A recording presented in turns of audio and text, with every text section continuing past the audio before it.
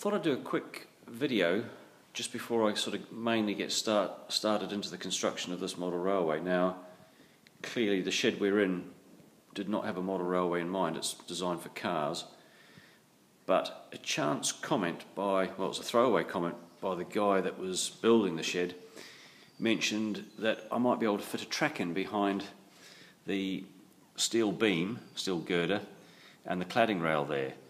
And sure enough, I did a quick test and thought, yeah, that's great, it fits.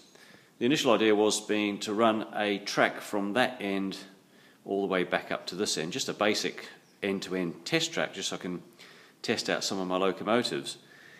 And then, well, the idea kind of took seed and rooted and germinated, and now I've gone into a bit more of a substantial layout, effectively what will be a loop at one end, a dog bone. So there's a loop at each end with a return track on each side. So this end is what I've got done so far, and that will be to support the full loop.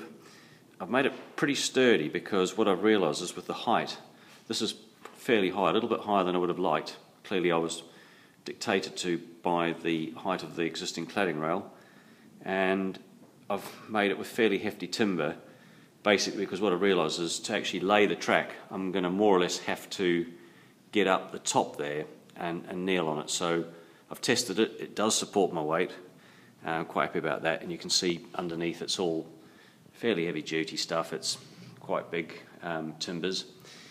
And I was a little bit concerned about the fact that I wouldn't be able to reach, because I'm hoping for roughly a 30-inch radius curve, and I thought I wouldn't be able to fit in round to this side, so I've just left a little gap at the back here where I can pop up and do that. And yes, so I'm now constructing this on, and what I'm doing is, this is bottom shelf here, is going to be the staging tracks. As you can see, I've lined everything up so it just clears, and then on top of the cladding rail is where the main top section of the board will go. So that's where we're at the moment.